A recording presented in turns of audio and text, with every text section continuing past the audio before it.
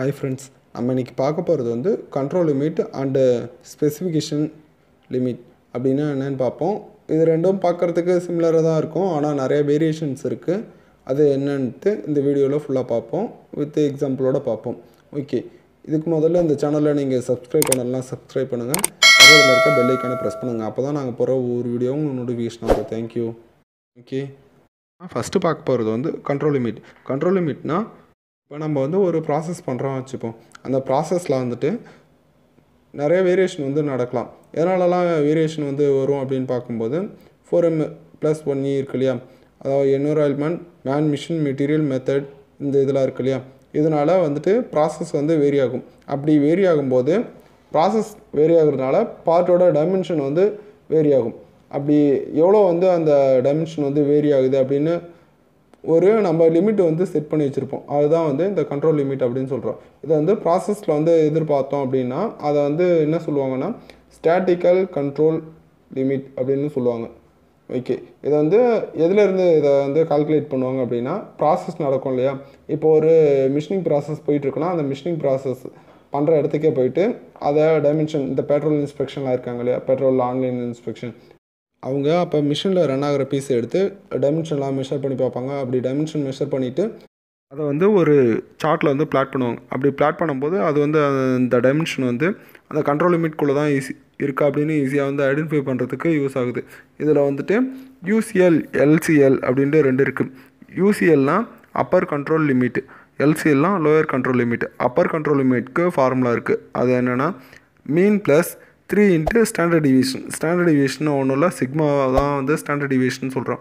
எல்சிஎல்லாம் mean minus 3 into standard deviation. Standard டிவியேஷன்னா sigma அப்படின்னு சொல்லியிருக்கேன். Okay, இந்த ஸ்டாண்டர்ட் டிவியேஷன் கண்டுபிடிக்கிறதுக்கு 4 மெத்தட் இருக்குது. அந்த ஸ்டாண்டர்ட் டிவியேஷன்லாம் வந்து எப்படி கண்டுபிடிக்கிறது அப்படின்ட்டு இந்த வீடியோட டிஸ்கிரிப்ஷனில் தந்திருக்கேன், பார்க்காதவங்க போய் பாருங்கள். சில கேஸில் எல்சிஎல் அப்படின்றது வந்துட்டு மைனஸில் வரும், வேல்யூ வந்துட்டு நெகட்டிவில் வரும். அப்படி நெகட்டிவில் வர எல்சிஎலோட ஸ்டார்டிங் பாயிண்ட் வந்து 0 அப்படின்னு எடுத்துக்கணும். ஓகே, ஒன்றும் இல்லை, இப்போ இந்த கண்ட்ரோல் லிமிட் வந்து ப்ராசஸோட வாய்ஸ் தான் வந்துட்டு இந்த கண்ட்ரோல் லிமிட் அப்படின்னு சொல்லுவோம். அதாவது ப்ராசஸில் ஏதாவது வேரியேஷன் இருக்குது அப்படின்னா அது வந்து ப்ராடக்ட்டில் வந்துட்டு அஃபெக்ட் ஆகும். அப்படியே அந்த ப்ராடக்ட்டில் ஏதாவது வந்து அஃபெக்ட் ஆகுதா அப்படின்னு ஈஸியாக ஐடென்டிஃபை பண்ணுறதுக்கு தான் இந்த கண்ட்ரோல் லிமிட் வந்து யூஸ் பண்ணுறோம். சப்போஸ் ப்ராசஸில் ஏதாவது அதிகமான வேரியேஷன் இருக்குது அப்படின்னா ப்ராடக்ட்டை வந்து அஃபெக்ட் பண்ணும். அது ஈஸியாக வந்துட்டு அந்த லிமிட்டையும் தாண்டி போகும். அதனால் ப்ராசஸில் வந்துட்டு ஏதோ ப்ராப்ளம் நடக்குது அப்படின்னு ஈஸியாக ஐடென்டிஃபைவும் பண்ண முடியும்.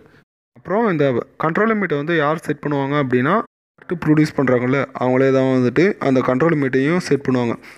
ஓகே, நம்ம இது வந்து 7 QC டூல்ஸ் இருக்கு இல்லையா, அதில் ஒரு ஒன் ஆஃப் த டூல் தான் கண்ட்ரோல் சார்ட். அந்த கண்ட்ரோல் சார்ட்டில் தான் வந்துட்டு இந்த கண்ட்ரோல் லிமிட்ஸை வந்து யூஸ் பண்ணி சார்ட்டை வந்து பிளாட் பண்ணுவாங்க. இந்த X and R bar chart அந்த சார்ட்லாம் இருக்கு இல்லையா, அதில் வந்துட்டு இந்த யூசிஎல், எல்சிஎல் அப்படின்றத வந்துட்டு யூஸ் பண்ணியிருப்பாங்க. ஓகே, நம்ம நெக்ஸ்ட்டு பார்க்க போகிறது வந்து ஸ்பெசிஃபிகேஷன் லிமிட்டு. ஸ்பெசிஃபிகேஷன் லிமிட்டை வந்து கஸ்டமர் வந்து செட் பண்ணுவாங்க.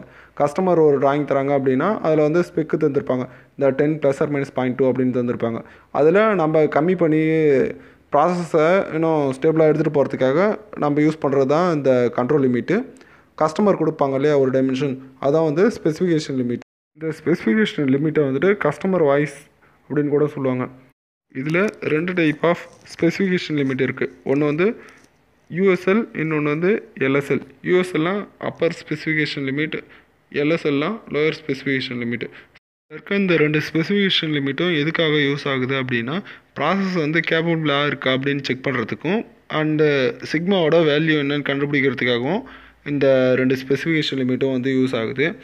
நெக்ஸ்ட்டு நம்ம எப்போ ஒரு ப்ராசஸ் பண்ணோம் அப்படின்னா அந்த ப்ராசஸ் நடக்கும்போது அந்த 4M1E இருக்கு இல்லையா, man, machine, material, method plus environment, இதனால் ப்ராசஸ் வந்து எப்போ வேணாலும் வேரி ஆகலாம். அப்படி வேரி ஆகும்போது அந்த பார்ட்டோட டைமென்ஷன் வந்து வேரி ஆகும்.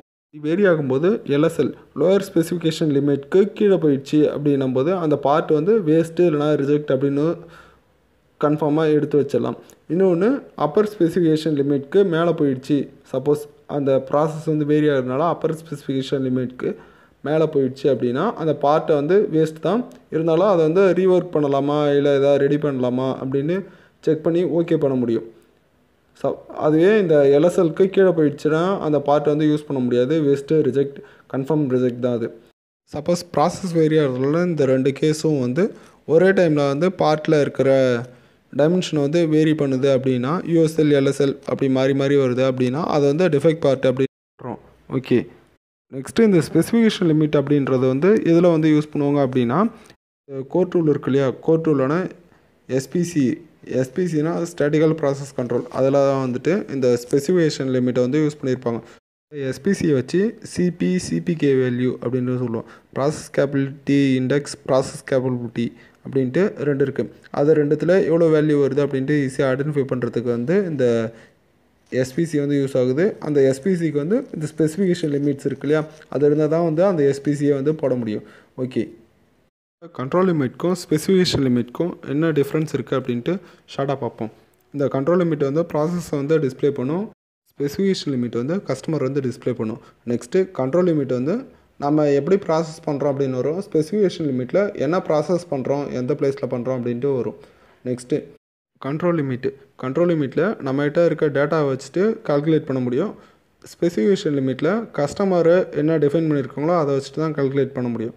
நெக்ஸ்ட்டு கண்ட்ரோல் லிமிட்டில் கண்ட்ரோல் சார்ட்டை வச்சு டிஸ்பிளே பண்ண முடியும். ஸ்பெசிஃபிகேஷன் லிமிட்டில் ஹிஸ்டோகிராம் வச்சு டிஸ்பிளே பண்ண முடியும். கண்ட்ரோல் லிமிட்டில் சப் குரூப் டேபிள் இருக்கு இல்லையா, அந்த சப் குரூப் டேபிளில் தான் இதை வந்து அப்ளை பண்ணுவாங்க. இந்த ஸ்பெசிஃபிகேஷன் லிமிட்டில் ஒரு பார்ட்டுக்கும் வந்து தனித்தனியாக வந்து அப்ளை பண்ணுவாங்க. நெக்ஸ்ட்டு கண்ட்ரோல் லிமிட்டு, இந்த கண்ட்ரோல் லிமிட்டை வச்சு தான் ப்ராசஸோட ஆக்ஷன் வந்து கைட் பண்ணுவாங்க. அதுக்கு தான் இந்த கண்ட்ரோல் லிமிட்ஸும் வந்து யூஸ் ஆகுது. நெக்ஸ்ட்டு ஸ்பெசிஃபிகேஷன் லிமிட்டில் குட் பார்ட்டா பேட் பார்ட்டா அப்படின்னு தனித்தனியாக செப்பரேட் பண்ணுறதுக்காக இந்த ஸ்பெசிஃபிகேஷன் லிமிட் வந்து யூஸ் ஆகுது. ஓகே ஃப்ரெண்ட்ஸ், இது உங்களுக்கு புரிஞ்சிருக்கும் அப்படின்னு நினைக்கிறேன். ஓகே, இப்போ ஒன்று மட்டும் ஷார்ட்டாக ஒன்று சொல்லிக்கிறேன். கண்ட்ரோல் லிமிட்னா ஒன்றும் இல்லை, ஒரு ப்ராசஸ் வந்து ரன் ஆகுதுன்னா அந்த ப்ராசஸ்லேருந்து ஒரு 50 டேட்டா இல்லை ஒரு செட் ஆஃப் டேட்டாவை எடுத்துகிட்டு அதிலேருந்து ஒரு ஆவரேஜ் எடுத்து நம்மளே வந்து அந்த லிமிட்ஸை வந்து செட் பண்ணுவோம். இதுதான் வந்துட்டு இந்த கண்ட்ரோல் லிமிட்டு. ஸ்பெசிஃபிகேஷன் லிமிட்டுன்றது அப்படி இல்லை, இது வந்து கஸ்டமராக வந்து ஒரு லிமிட்டை வந்து செட் பண்ணி தருவாங்க. அதுதான் வந்து ஸ்பெசிஃபிகேஷன் லிமிட் அப்படின்னு சொல்கிறோம். இந்த ஸ்பெசிஃபிகேஷன் லிமிட் வந்து இந்த எஸ்பிசி போடுறோம்ல அப்போ மட்டும் யூஸ் ஆகும். மற்றபடி இந்த கண்ட்ரோல் சார்ட் தான் வந்துட்டு அதிகமாக வந்து யூஸ் பண்ணுறோம். ஏன்னா ப்ராசஸில் எவ்வளோ வேரியேஷன் ஆகுது அப்படின்ட்டு ஒரு ஷிஃப்ட்டுக்கு இல்லை ஒரு டேவுக்கும் மானிட்டர் பண்ணுறதுக்கு இந்த கண்ட்ரோல் லிமிட் வந்து யூஸ் ஆகுது. ஃப்ரெண்ட்ஸ், உங்களுக்கு எதாவது டவுட் இருந்துச்சுன்னா கண்டிப்பாக வந்து கமெண்ட் செக்ஷனில் வந்து கமெண்ட் பண்ணுங்கள். மற்றபடி இந்த வீடியோ உங்களுக்கு பிடிச்சிருந்தா லைக் பண்ணுங்கள், உங்கள் ஃப்ரெண்ட்ஸ்க்கு ஷேர் பண்ணுங்கள். புதுசாக யாராவது இந்த சேனலுக்கு வந்துருந்தீங்கன்னா சப்ஸ்கிரைப் பண்ணிவிட்டு பக்கத்தில் இருக்க பெல் ஐக்கானை ப்ரெஸ் பண்ணுங்கள்.